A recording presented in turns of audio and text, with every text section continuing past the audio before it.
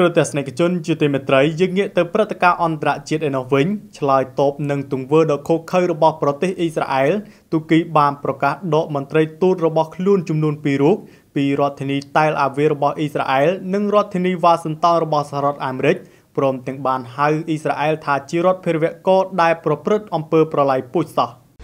ប្រធានាធិបតីទូគីលោករ៉េស៊ីបតាយីបអឺដូហ្គានបានហៅការបាញ់សម្លាប់ប្រជាជនប៉ាឡេស្ទីននៅក្នុងតំបន់ហ្គាហ្សាដោយទាហានអ៊ីស្រាអែលគឺជាទង្វើប្រល័យពូជសាសន៍និងចាត់ទុកអ៊ីស្រាអែលថារដ្ឋភេរវករមិនតែប៉ុណ្ណោះវាជាប្រតិកម្មដំបូងរបស់លោកអឺដូហ្គានបានហៅអគ្គរដ្ឋទូតរបស់ខ្លួនប្រចាំនៅសហរដ្ឋអាមេរិកនិងអ៊ីស្រាអែលឲ្យត្រឡប់មកស្រុកវិញផងដែរនេះបើតាមការចេញផ្សាយដោយសារព័ត៌មាន Sputnik នៅព្រឹកថ្ងៃអង្គារទី15ខែឧសភាឆ្នាំ2018ការសម្រេចចិត្តរបស់លោកអឺដូហ្គានបានកើតមានឡើងក្រោយមានសេចក្តីរាយការណ៍ថាទាហានអ៊ីស្រាអែលបានបាញ់សម្លាប់ក្រុមបាតកោប៉ាឡេស្ទីន55នាក់និងរបួសជិត 3000 នាក់នៅក្នុងអំឡុងបាតកម្មតវ៉ាប្រឆាំងនឹងការបើកសម្ពោធស្ថានទូតអាមេរិកថ្មីនៅក្នុងទីក្រុងសេរូសាឡឹមកាលពីថ្ងៃច័ន្ទថ្លែងទៅកាន់ស្ថានីយទូរទស្សន៍ NTV ប្រធានាធិបតីទូគីរូបនេះបានគូបញ្ជាក់យ៉ាងដូចនេះថាទូគីនឹងធ្វើសកម្មភាពឆ្លើយតបចំពោះទង្វើដ៏សាហាវនេះយើងនឹងដកអគ្គរដ្ឋទូតរបស់យើងពីទីក្រុងវ៉ាស៊ីនតោននិងទីក្រុងតែលអាវីវត្រឡប់មកវិញដើម្បីពិគ្រោះយោបល់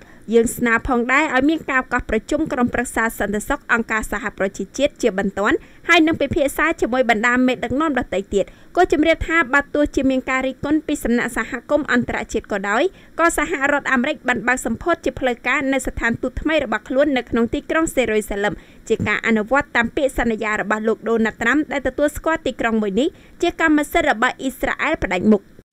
ឧបត្ថម្ភធំដោយ website កំសាន្ត 188asia.com Sehome Technology អ្នកឯកទេសផ្នែកកាមេរ៉ាសុវត្ថិភាពតាមរថយន្តគេហដ្ឋាននិងការិយាល័យ